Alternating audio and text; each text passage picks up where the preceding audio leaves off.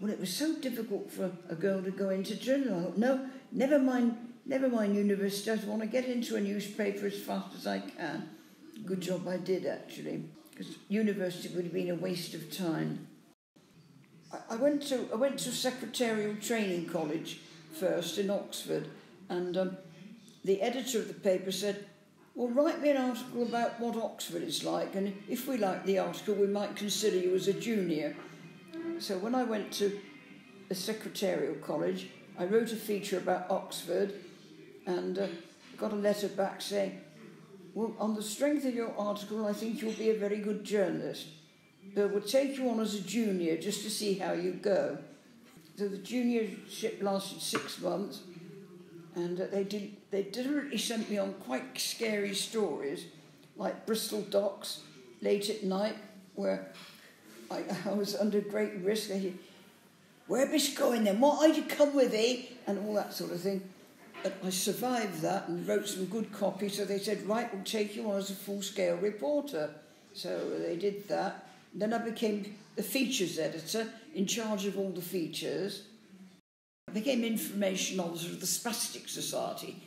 When I said, I want to be a journalist, well, that was very few women were journalists then. You could be a feature writer or do an article for a magazine, but no hard news.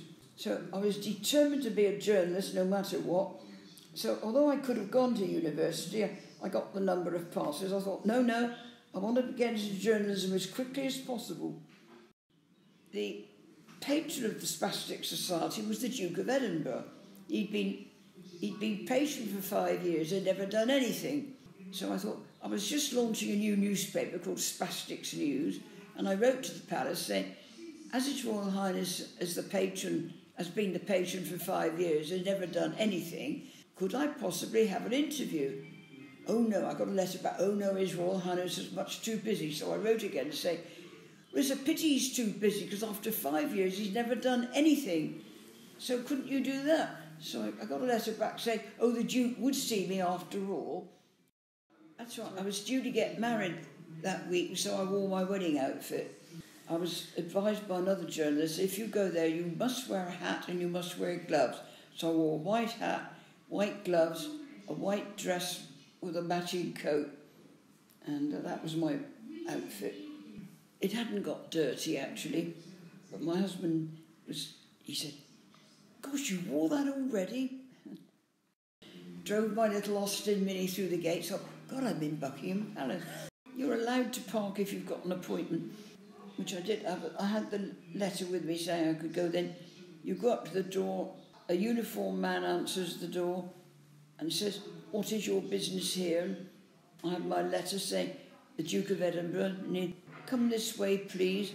Oh, I felt so proud to go up a staircase, and then I went to the Duke's private study. But he did say I could take the recording home as long as I sent it back, which was very good because most celebrities wouldn't let you take the recording home.